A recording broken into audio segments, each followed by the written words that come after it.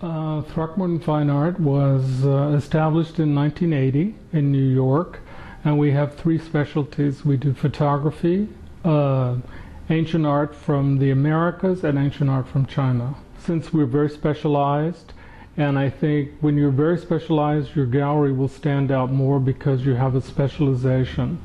A lot of the galleries in New York do general, and they do lots of contemporary, and they do different things, but by specializing in pre-Columbian, it gives us sort of a niche.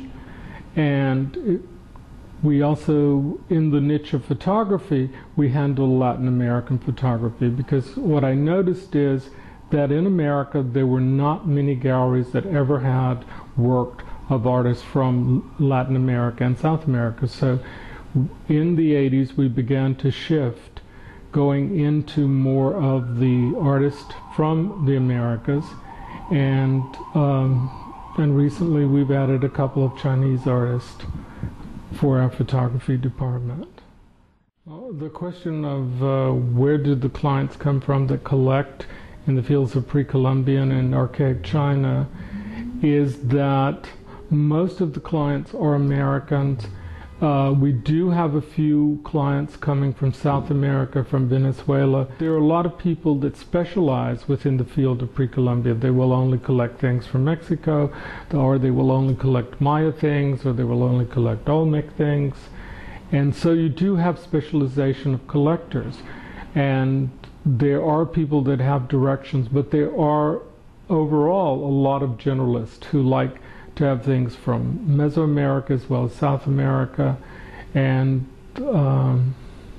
that composes most of the market. We're hoping that as China becomes more sophisticated, that the Chinese, they're also interested in Mesoamerica, that they will come to collect. And also the jade that I specialize in, and the early objects that I specialize in from China, are archaic jades from the Hongshang period through up to Qing, so it covers the whole gamut. The great thing is that I, for the last 10 years, have been collecting very heavily in that area and working with Gu Feng, who's the leading archaeologist in China, for authentication, and he also publishes for Science Press. And I've been very lucky to have known him and to work with him for vetting things. It's very important. We've lost a lot of the middle range of clients that come in and buy things that are under $5,000. That market has changed.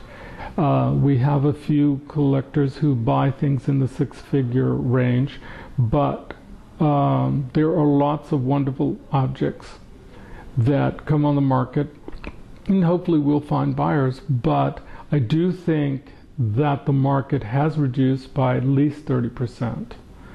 I see it growing, and recently we've seen a tremendous upturn in business, and the early part of the crisis, it was a little quiet, but we've had the return of the major clients who buy major objects, and we've had some of the middle ground and smaller objects selling as well. Unfortunately this year we've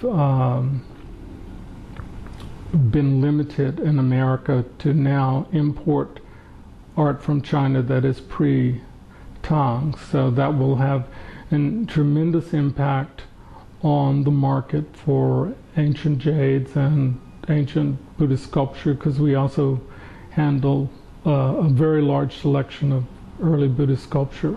But I do see that the market is still strong, that it still exists, and people are very much, I think man has always been intrigued and always wanted quality and beautiful things, and I think that will never go out of fashion, and I think that there'll always be an art market, and it will survive.